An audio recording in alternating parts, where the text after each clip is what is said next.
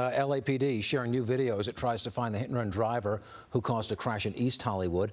This happened the night before Halloween on Vermont Avenue and Santa Monica Boulevard. A driver in a gold Acura ran a red light, then hit a Nissan Sentra, causing minor injuries. Police impounded the Acura, but they say the owner denies driving it at the time of that crash. Hello, I'm Mark Brown. Get more great ABC7 content by clicking the subscribe button for our YouTube channel. And download the ABC7 Los Angeles streaming app on Fire TV, Android TV, Apple TV, and Roku to watch on your TV.